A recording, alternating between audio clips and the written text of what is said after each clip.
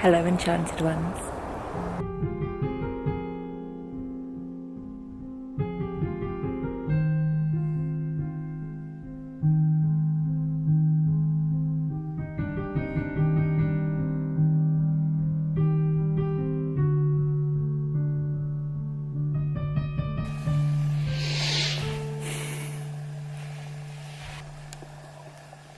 Hello, enchanted ones.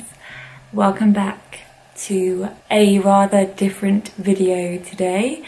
Hello, this is probably going to be one of those videos that is very, very different to all my other videos. Today I'm going to tell you a little bit more about myself, a little bit more about the woods that I live in, and just a few kind of interesting facts. Oh, and I do have a DIY video that I'm actually going to be putting in this one, and I'm very excited to show you that too, and the whole process behind it.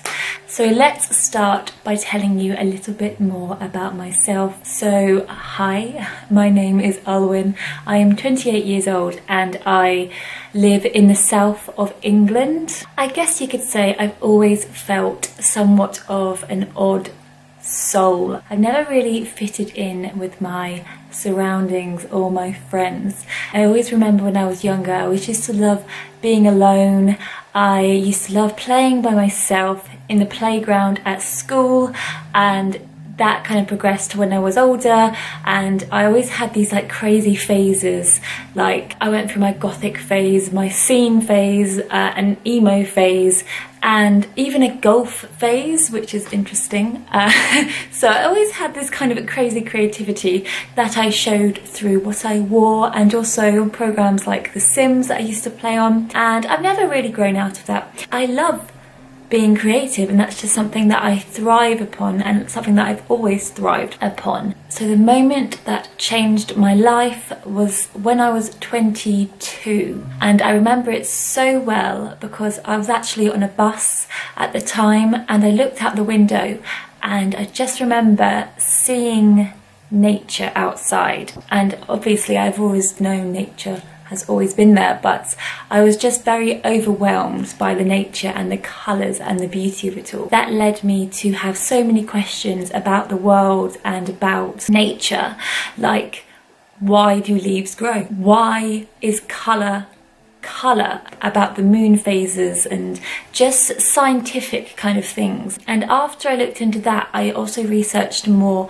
about spirituality and about different frequencies and vibrations, and it really, really resonated with me. And now I'm 28, I call myself a pagan, and I'm really, really into things like art, magic, herbalism, just being a general forest elf, and I just love using my creativity and expressing my emotions and really putting intent into all of my work. So when you see my crafting videos, you know, I will be putting intent into those crafts that I create. I also do art magic, in which I put intent into drawings and paintings that I'll do, and I'll show you that one day. So that is something you might not have known about me. So next, let's talk about the woods, or the enchanted wood that I live in.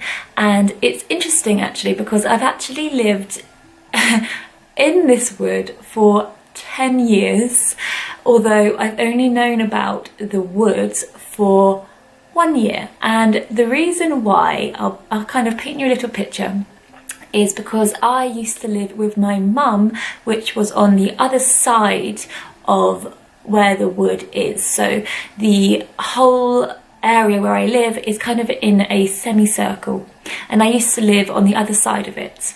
And when I moved out with my boyfriend, we moved into a house literally 30 seconds away from my mum that was around the semicircle on the other side, and it was where we lived, and behind where we lived, the wood. When we moved into the house, we still had no idea the wood was there. Obviously there were trees behind the house, but we never really knew how many. And there was also a path that we didn't really get to explore because we were quite busy, until March, when I think everyone knows what happened in March. The whole world shut down, which was really horrible, and we had to work from home. And because we were allowed out for one walk a day, we decided to explore this little path, and of course it ended up in the woods behind our house, and I was just absolutely amazed by the wood. It is huge and so diverse in what it has to offer. There are parts with huge fir trees, there are parts with silver birches, there are parts with a little brook going through, and it really took me back to childhood Alwyn, when I was in the playground playing and using my creativity and my vivid imagination. The thing is, it was real now. It was a dream, because I could actually be somewhere and be in my own head, and I think that it was really, really healing for me, especially because I just moved out and we just found the wood, and it was locked down and it was quite scary times. So I found, yeah, that really, really helped, along with obviously making these YouTube videos, which has been really fun. And of course, all of these places had such a different meaning and purpose to me, and I really could see the magic in everything. So that's why I created the map, because I just didn't want to forget it, and I wanted to make something special of it. And if you haven't already seen that video, I'll leave it in the link below, as I've made a huge map of the forest. But anyway, the wood gave me such a magical feeling when I was there, that when I came home, I really wanted to create that feeling at home, because why not? And that led me to create videos and things such as the cat tree stump bed, the tree, the huge canvas, and a few weeks ago the Halloween video, which I'm not too sure I want to keep those vines going up the dining room table, because I said they were just for Halloween. But let me know what you think, if I should keep them for all year round. I'm pretty sure I should, to be honest. But I'm basically not going to stop making videos on that kind of stuff. I just want to transform my home into this amazing woodland scene, and I'm looking forward to bringing you on the way, because I have so much more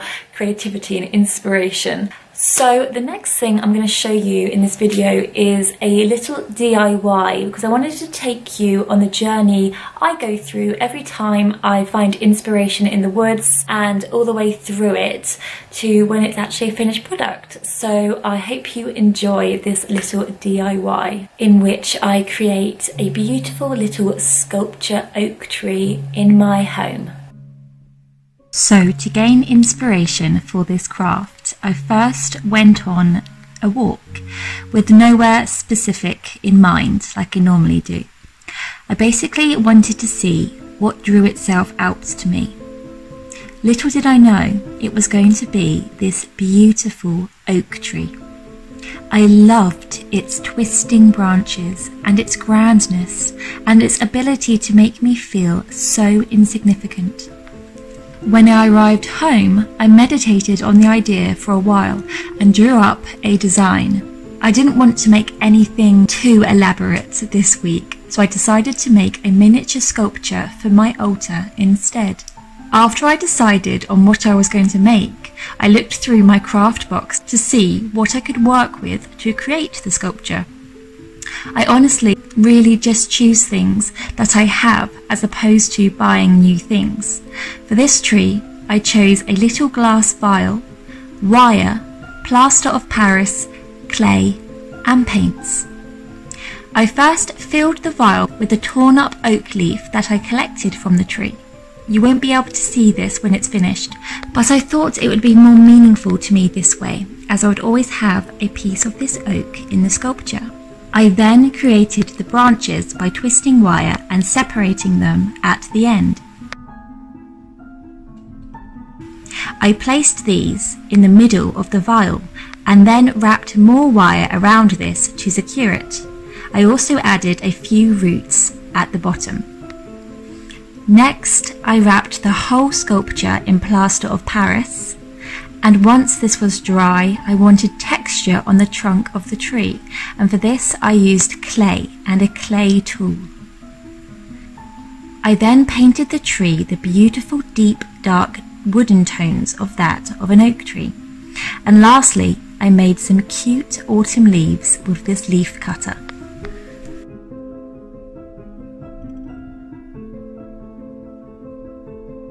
And it truly is one of the cutest things I've made in such a long time, and it cost me barely anything to make. The only thing all of these crafts consume is time.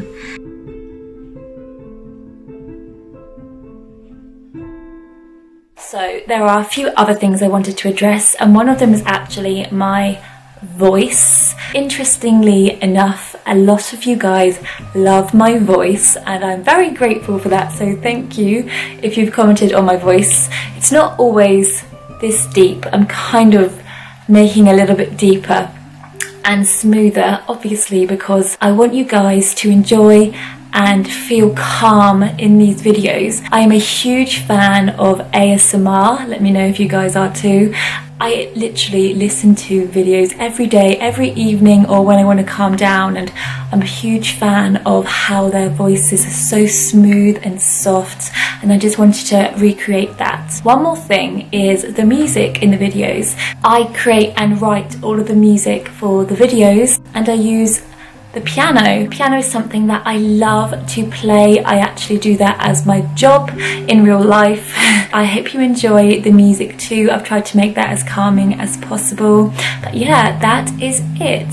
I really wanted to give you guys an authentic video just with me face to face, as I feel like a lot of you have seen me prancing through the forest as a forest dweller, a forest elf, and I love doing that. I love being a forest elf, but I also love showing you guys who I really am, and I felt like it was time to do that video, as I've literally accumulated 4,000 of you guys as of this morning, so thank you so much. If you want to get to know me a little bit more, and of course I want to get to know you guys a little bit more too, I am on Instagram and you could follow me on there. My Instagram is Alwyn Oak, so I hope to see you guys over there. But yeah, thank you so much for joining me if you have made it this far. I will see you in the next video where I'll be doing another DIY, so have a lovely week and I'll see you soon.